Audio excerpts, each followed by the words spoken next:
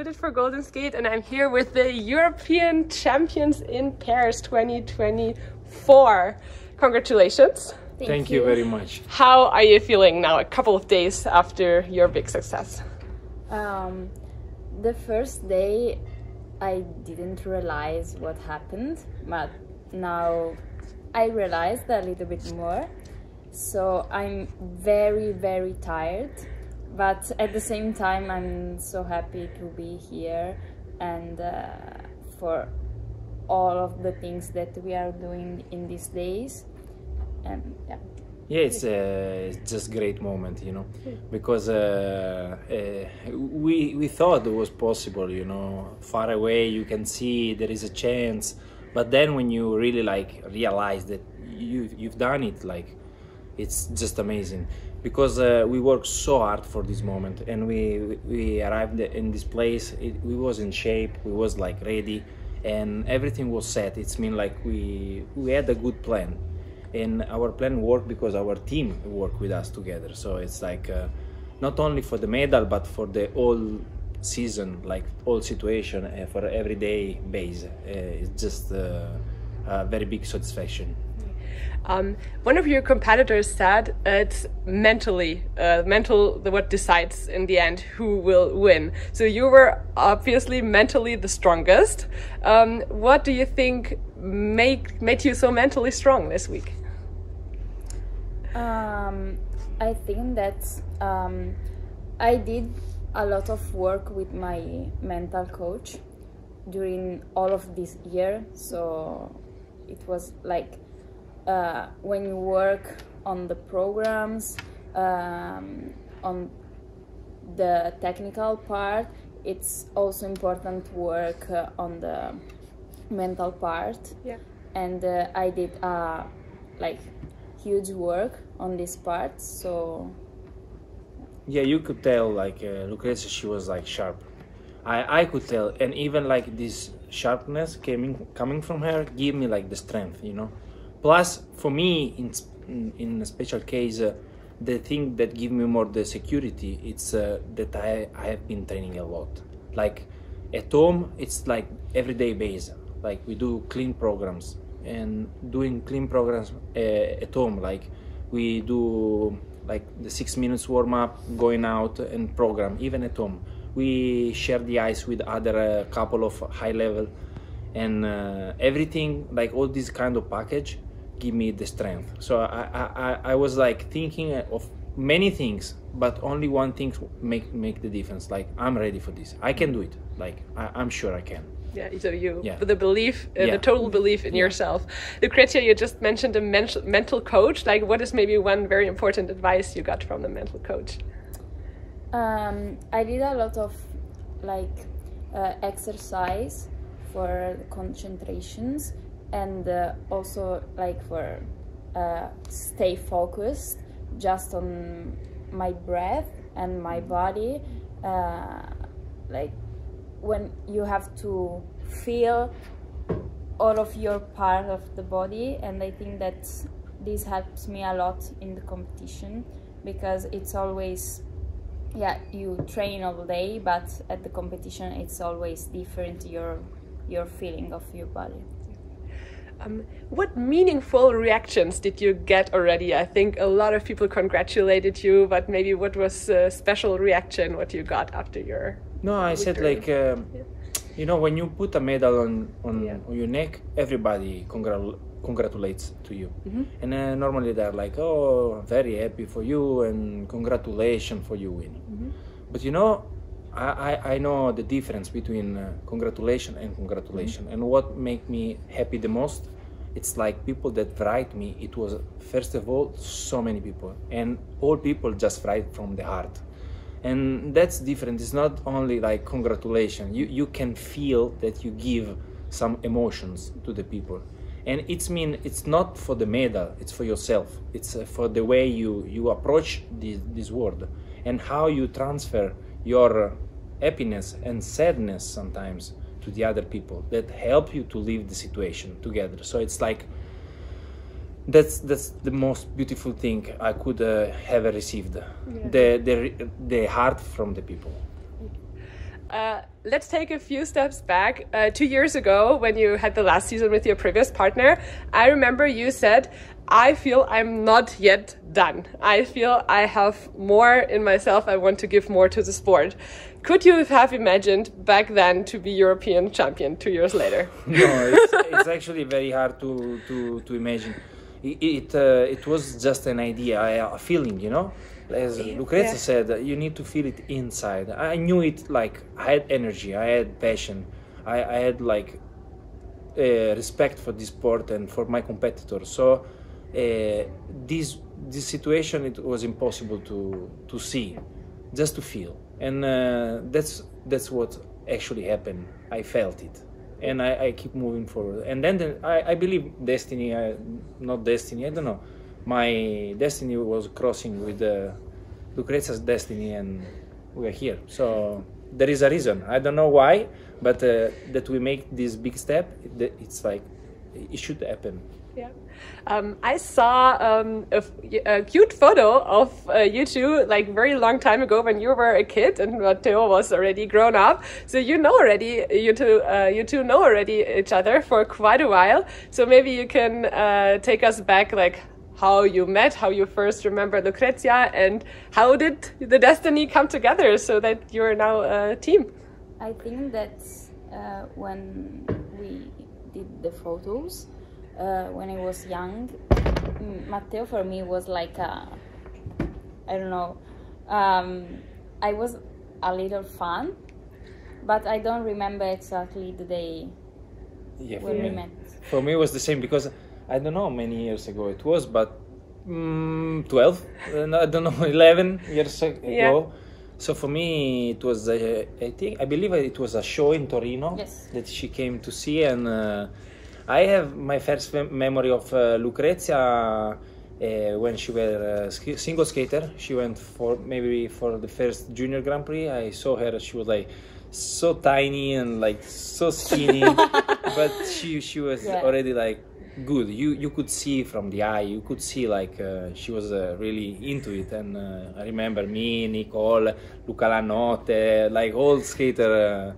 We were like, oh, look at this little lady. She's so fast. And here she is. She is. So, yeah, how did you team up? I think 1.5 years ago in the summer, you decided to try together. You came from single skating. How did you decide on that? Because the last year as a single figure skater, for me was so difficult because I had a lot of health problems. Mm-hmm. And so I thought that I needed a change, and I decided to do pair skating because I tried when I was younger, like just for 3 months, but then I had an accident, and but I always prefer pairs than single skating, because you can like share all of your emotion with another person. So for me that's cool. Yeah, I believe that it's never easy to find a partner. Like it's one of the most difficult things to do. And like I said before, he had to happen, because you cannot search it too much. She had some problem with single skating, with health. I finished my career with Nicole. I moved to Bergamo because of my life, because of my family. She was confused of what the future was. You know, all this situation, it just came across together, and I'm lucky to cross my path with Lucrezia's, because at the end she was just good for me, like just great for me. For the character, we are different, completely different, but she understands my point of view and I understand her point of view. We have 15 years difference, 15 years. My brother is 6 years younger than me, and sometimes it's difficult to understand what he says. Not because of the way he talks, because the way he thinks. So imagine like 15 years. it's a lot. But in the same time, we have synchrony. You can see on the ice, we are getting closer, and we understand what's going on. We respect each other, even if we see different the situation or the life. And then just everything was so confused in the beginning. But when things have to happen. So our path is just got cleaner and cleaner. Last year was a little bit mess because it was the beginning. But once we find our way, once we find like our way to follow, it just went one after the other one. Yeah.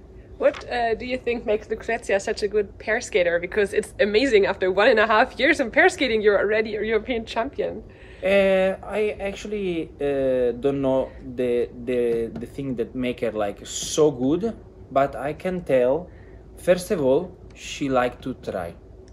First of all, that not I've been coaching a little bit also, and it's difficult to push like skater to try some new thing. So first, she is like interest on new things.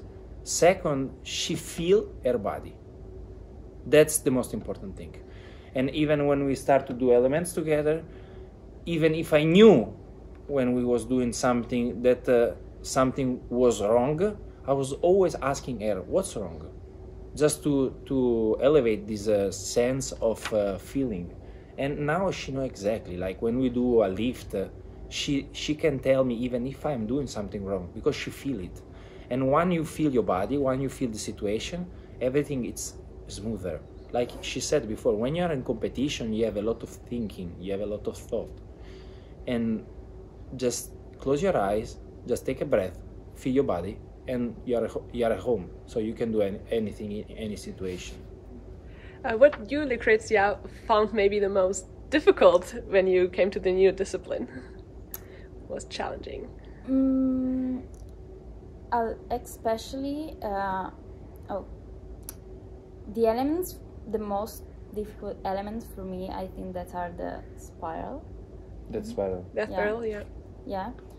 And I think that in pairs, it's difficult to, when you start to do the full programs, you have a lot of different elements, so you have to change